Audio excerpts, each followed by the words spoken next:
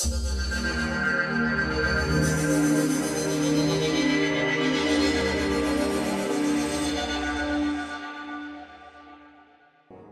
everybody.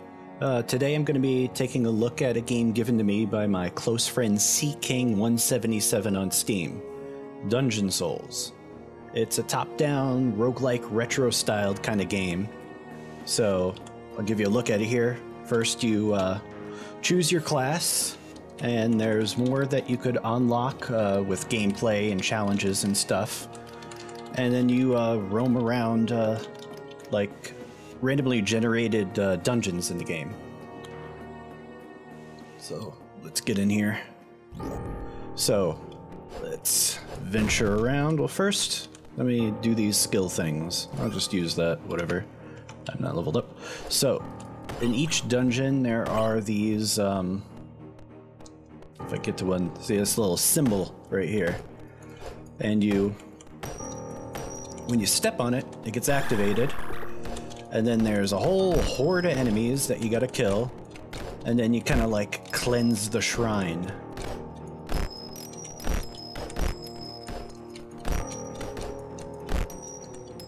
And you see you get gold, you get all these items that you could pick up and stuff like that.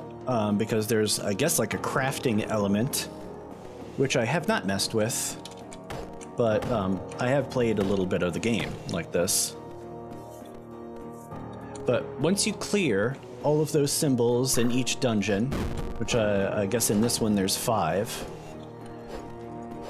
a big dude comes out and he hunts you down and tries to kill you while you make your way back to the starting position. And once you're in the starting position, there should be a portal there that will take you on to the next dungeon. So let's get through this dungeon here. Let's get through this. So you can see I just leveled up. I guess while I'm doing this, I'll talk about tech stuff with the game. So it seems to run at a locked 60 frames per second, even though I'm way capable of higher than that. And my refresh rate's at 120, so that's weird. There was one technical issue that I had when I first tried to play the game, and that was I was unable to use parts of the menu, like starting a game, the essential part of the game, and unless I disabled the controller, which I don't have one connected or enabled. So I had to disable controller in the game to be able to hit enter properly, which is strange. Oh. I'm not sure if it's been patched and fixed, but if you need to, if you encounter that problem, I should say, then just disable controller support in the options menu.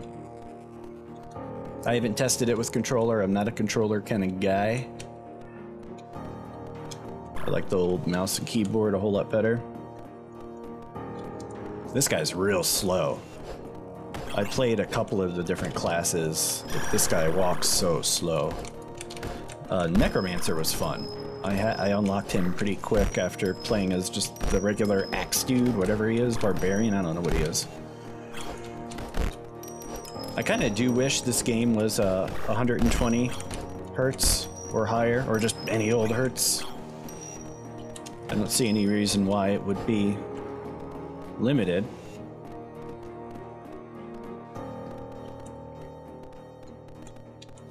Did I get all the things? Where's the last thing? Did I not step on that? No, I did. Okay, so let's buy something, because there are shops also. Because all that gold, you gotta spend it. You know what? I could upgrade stuff, can't I?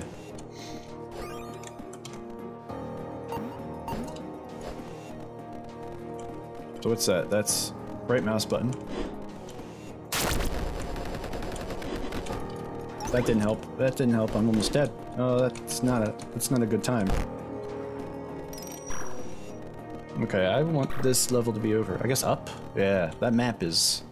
That's a challenge. Oh, there we go, I'm dead. And you can see that's the recap that happened. So let's try a different character here. Well, first let me show you. So, controls, you got keyboard, you got controller. And see, I'm hitting escape because every other game you hit escape and you go back. And this game plays by its own rules. So right here, you see enable gamepad. Its default was enabled.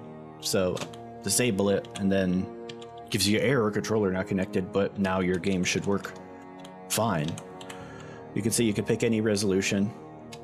Works pretty good. You got, I guess, mute yes, mute no. That's weird. Learn how to words. You got options. You could have screen shake, disable that. White, red flashes, auto cast, auto pickup, glow, HP, map frame, smooth camera, vertical sync.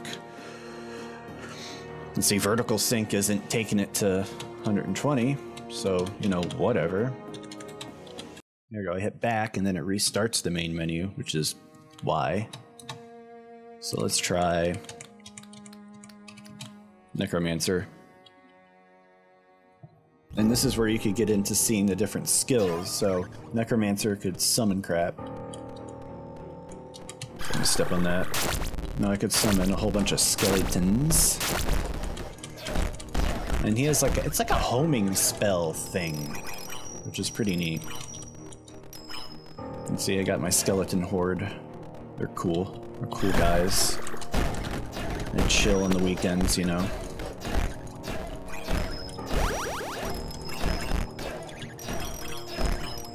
And I guess this could have a lot going for it. I don't know. Let me get that bone, because I guess you could pick up bones. You know, bones are important. You gotta donate your bones to help Richard Dunn. So I don't know what that guy is, but he's weird. He like teleports from nothingness every once in a while.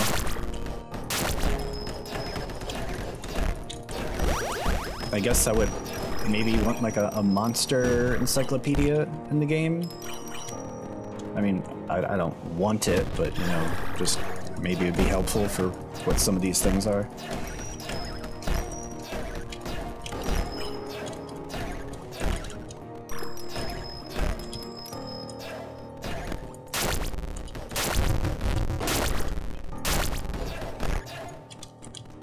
Upgrade that, and I also have stat upgrades that I could do.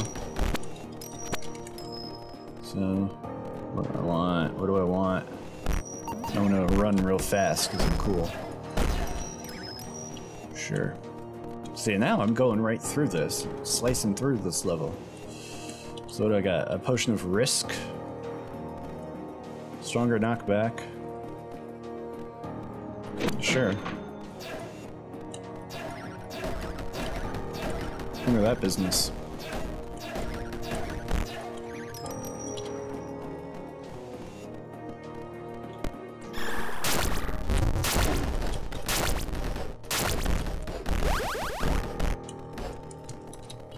And there you go, portal. So now next level. You got chests, you got items, you got stuff.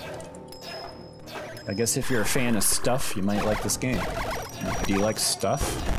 Who doesn't like stuff? I like stuff. I'm not a fan of this though. I'm a fan. I'm not liking it. Hate it. It's horrible.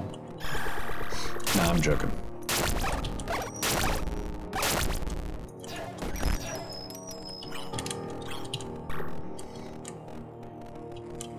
And see, you get, there's little traps. I didn't really talk about them in the first level because they really weren't a problem, but you gotta have some timing to get through them.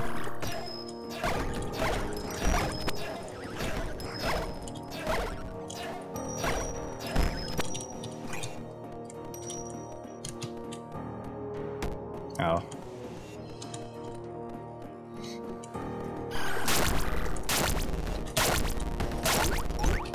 And I just used my health potion there. Pretty self-explanatory.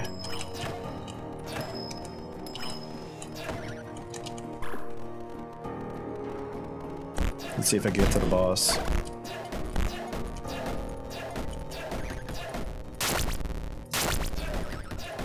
Come on, hit him. Oh, look at me, nerd.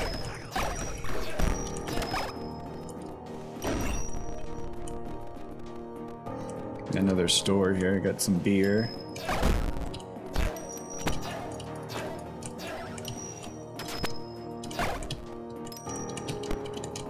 I can't pick up anymore. So, with that. I'll show you the Redeemer dude. I'll let him come and get me.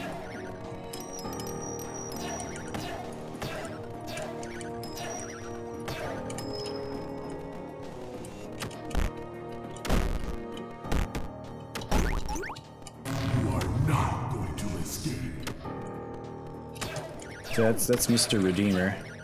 So now we got boss fight. So let's get some damage going here.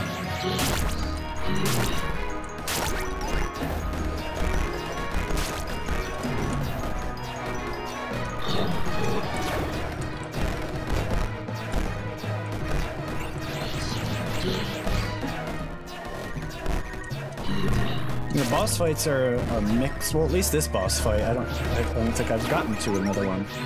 It's like a mix of bullet hell and just enemies. And you could stop the bullets,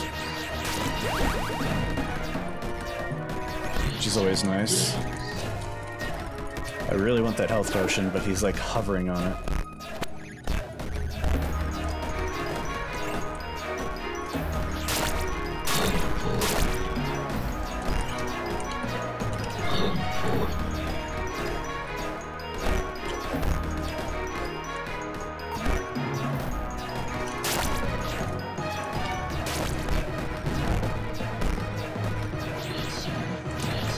Almost got him down here. There you go, kill him. And he's got his little skeleton head and his little skeleton chest. And there's his little skeleton items. So, let's talk about the developer of the game. The developer is, we got Lamana Studios and Mike Studios, and they haven't seemed to have made any other games at least listed on Steam. But the publisher is Black Shell Media, and they've released a whole bunch of, well, at least published a whole bunch of roguelikes and little indie